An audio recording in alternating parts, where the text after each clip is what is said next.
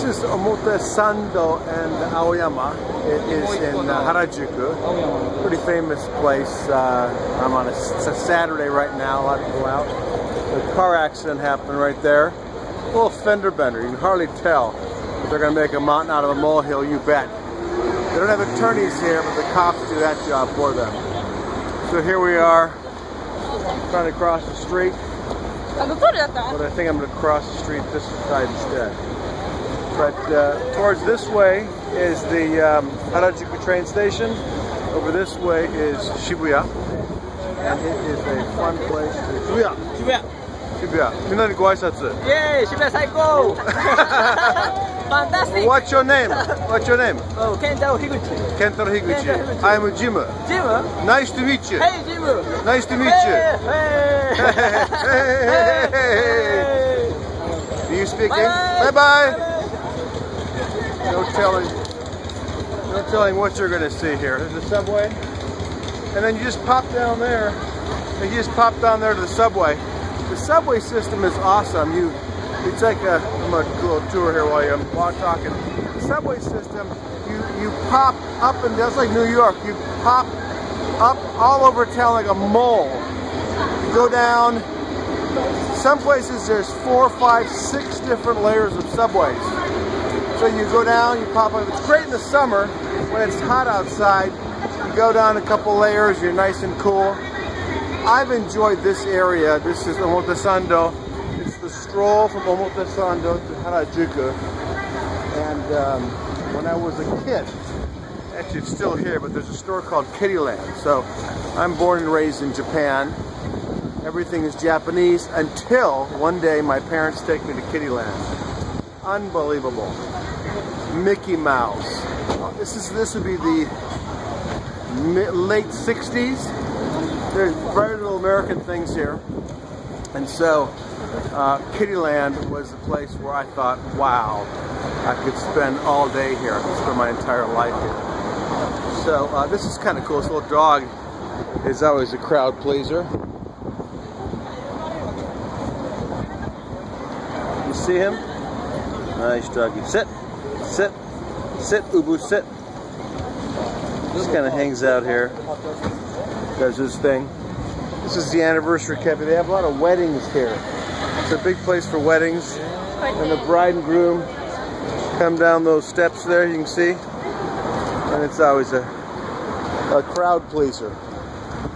So here we're just strolling down a beautiful Saturday. On my way to Harajuku train station.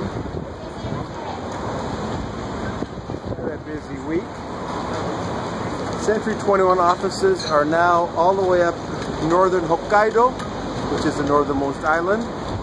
And here's another subway, another pop-out place. Let's just check it out. This is Omote Sando train station. So the place we were earlier is also Omote Sando train station. So you've got 5, 6, 7 different exits. See how clean they are? You can fry, you can fry an egg and eat it. I wouldn't want to do it, but you can.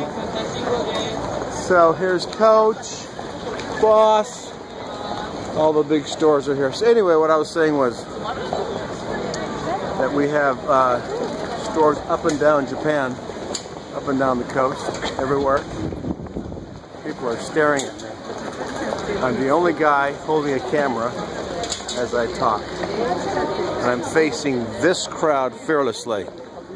Oh yeah. Talk to the camera because the hand and the ears are not listening. So anyway, they are all over Japan from northern Hokkaido all the way to Okinawa. The most southern one is in Okinawa.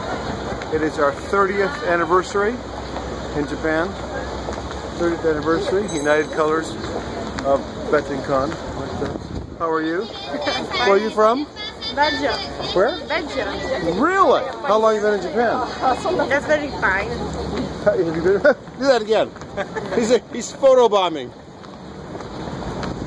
So Not for you. We're just walking. You're just walking. Yes. You're just minding your own business. So, as I was saying, they're all over the country now.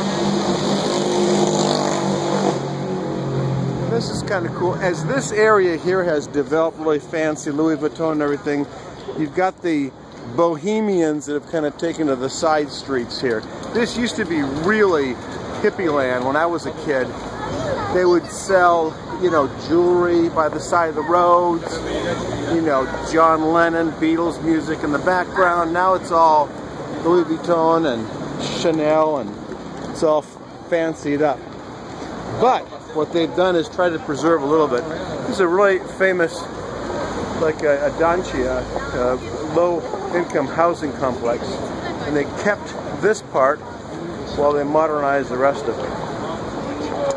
So anyway, everyone's lined up for some Ben & Jerry's ice cream.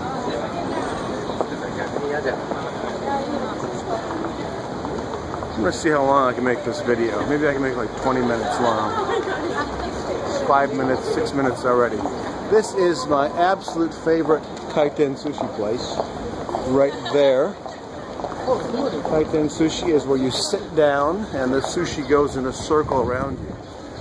You just grab, they have a couple of them in LA, a couple of them by my house in Hacienda, and there's one in Hacienda Heights, a couple of them over the hill. But it's really cool. You sit down and they bring the sushi in a circle to you. You just pick up what you want, and they charge you by the plate. And that is Heiroku Sushi, right there. I love it. Dolce and Gabbana, right there. And Chanel. Where are we? There we go. So anyway, this is a childhood memory street of mine that I've always loved, and it is something that brings me a lot of memories ever since I was a kid. And this is the look that I'm going for eventually. Kind of an Indian Jim Joseph look. Mustache. Gotta get the whole hair thing figured out. I'm gonna work on that when I get back to LA. So, as we travel down Omote Sando, this is the Oriental Bazaar right there, where you can get some good, like quality stuff to bring back to the States. This is before the 100 yen shops. The 99-cent stores developed all over town. The only place to get good stuff was at Oriental Bazaar. Don't you just love that building? Is that cool or what? Forbidden Cafe, Forbidden Fruit. Don't go in there. Okay, well, I am running out of things to say. And if you're watching this, you are probably bored out of your mind. There is Dior right there. I can't even pronounce these names.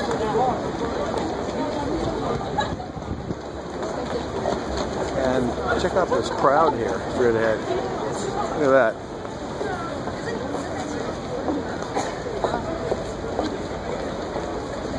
A lot of people or what? Okay. Back to you in the studio.